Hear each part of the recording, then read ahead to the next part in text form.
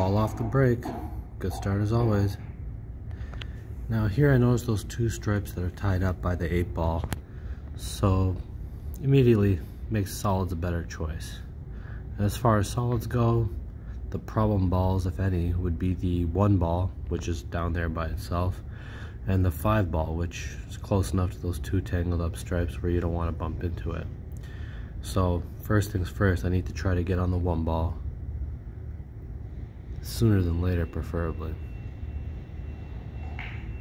Now here I was trying to leave myself an angle on the 6 just like I did, and I wanted to draw a down table to the 2nd diamond or 1st diamond and leave myself a shot. But now I notice that the angle's a little bit thin, and if I hit it hard enough it makes it more missable. So decided to play shape for the 7 ball. Now I'm going to use the 7 to get onto the 1. Same thing, I have an angle going towards the green stripe. I could hit it with bottom spin, but I'd rather just go with tops, play the natural angle, and get back to where I'm at right now, basically. Alright, that worked out.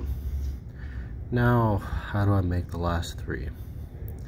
Ideally, I wanted to leave myself a shot here on the 2 ball, where I could shoot and make the 2 to bounce out between the 8 and the 9 ball.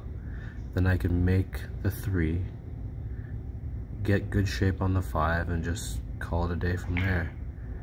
But here you could tell I get a little bit too straight on the 2 ball. Now the cue ball is kind of going to end up by the rail. I'm not going to be able to get quite in that window I was looking for. But sometimes you gotta just take what you get, make the ball, and keep on keeping on.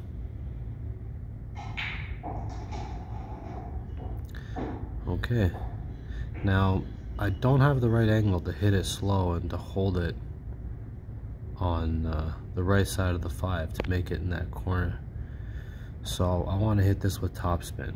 Now whether I go 2 rails underneath to shoot the 5 in the same pocket as the 3, or whether I come out past the 8 ball, kind of got options here, but I'd rather hit it a little bit slower.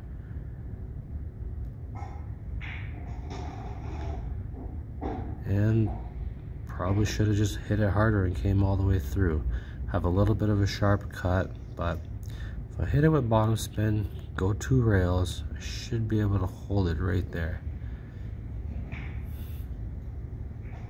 And that's, can't ask for anything better.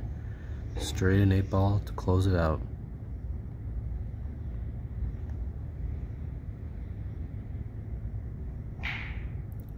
And that's how it's done, folks.